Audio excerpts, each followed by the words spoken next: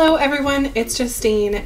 Welcome back. Today I'm going to be making a card with the small die of the month from Spellbinders for February 2023. And this die is called Floral Mini Tiles, and I will just pop a picture on the screen of what all is in the die. Spellbinders does a really great job at kind of laying things out, so I will do that. Basically, it comes with a different shapes that you can pop some florals on. So I chose to use the hexagons. I chose to create my own design and just kind of use shades of green and just kind of make a simple but pretty card here. So I went ahead and die cut everything in advance just so this video would not be forever long, but I did want to just mention before I start assembling things that to save on a little bit of my paper, I did die cut out the hexagons here with this paper behind. The rest of my greens I used just from different scraps that I had in my stash. Then with this, if you can tell, this has been 3D embossed. This is the 3D embossing folder for February. So I just ran that through my platinum with the embossing folder. And then I cut this down to be 4 by 5 1/4. So it's just a little bit of a border, and I am using an A2 size card, which is 4 1/4 by 5 1/2. So that's kind of the standard size that I like to use, and it works out very well for me. So to begin, I will just attach that on, and then I will start assembling some of my hexagons. I think for time's sake, I will assemble maybe 1 or 2, and then some of the little flowers, and then maybe just speed up the part of the video where I am gluing the rest of these on, because each hexagon will basically be a replica of itself, and then kind of show you what everything looks like at the end.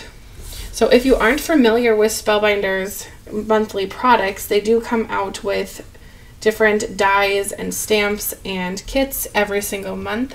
So if you're interested in that, I will have just a general link in the description, and then I will have a small die of the month link that you can find this specific die on. But I love that they have so many different options for different subscriptions, and you know, some people are stamp people, some people are die cutting people, and they even now have a stitched die, which sold out last month. It was so popular, and I'm just really thrilled to be part of it, because it's just wonderful to see people get excited about crafts. I know that things have been kind of rough in the world for the last couple years, and it's fun to be excited about simple things again, like a stamp set, you know. So I'm going to go ahead and add on the large flower. I will just put that directly onto the back, right onto the white piece, and then I will just build up my flower from there. I'm going to use my reverse tweezers here from Spellbinders so I can make sure to place things the way I want to. Sometimes I will offset flowers so you can see the grouping of petals line up this way, and if I offset it, it looks just a little different. I think I will line them up today, because I haven't done that in a while, and why not? Then one more layer, and then the center will go on. You really don't see a lot of that dark green layer, but that's okay. The idea of it is present with the background. Then I have this circle that I will just pop on the center. And that flower is finished. Now I'm going to put 2 flowers on the bottom, just to kind of add some interest to the area, and it looks like they're supposed to be. You can kind of see there's kind of a gap there. And to me, these look like stars, so I think that this might be a die I will pull from in the future, because there's stars, and if I ever need a little star die, I now have one. So that's exciting. Then I will put on the center of the small flowers, and I die cut that out with gold mirror cardstock, and I just love gold mirror cardstock, as you know, so I just put that on there. Okay, I will repeat this process of creating the same hexagon 4 more times, and I will show you what they look like when I am finished. All right, I am back just with a little bit of the magic from video editing, and I've finished creating all of the hexagons, and now I'm ready to glue everything down.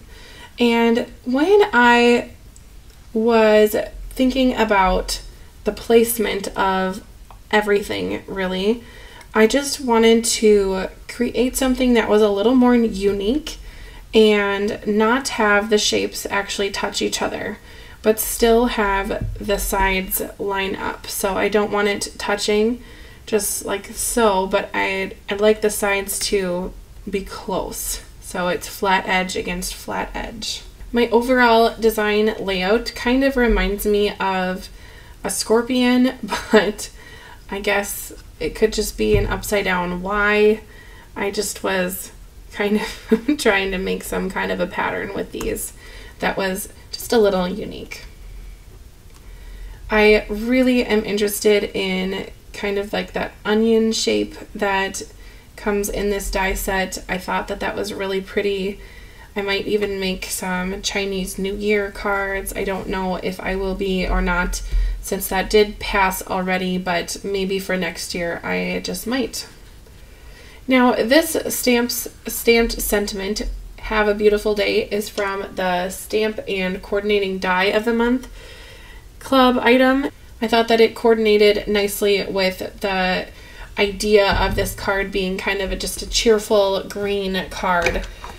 I matted that on some light green and dark green cardstock to match the rest of this card. As I'm going here, I'm just really admiring the 3D background that is on this card. I think that it is just very simple but stunning at the same time.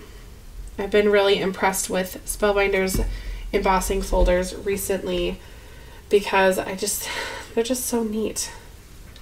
And they take maybe 2 minutes to make that background, and it just adds so much texture to cards.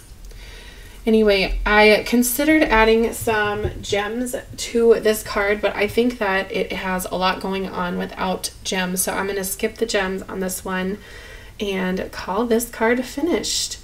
So thank you so much for watching all the way to the end. If you're interested in the die set, I will have that linked below. So go ahead and check that out, and if you're interested in what I do with some more of the club items, go ahead and check out those on my channel. I am receiving all of the club items from Spellbinders, so I have those linked for you as well. And I've been trying to make videos for each of the club item every month, so hopefully you can find some inspiration there. Thank you again for watching, and I hope to see you in my next one. Bye!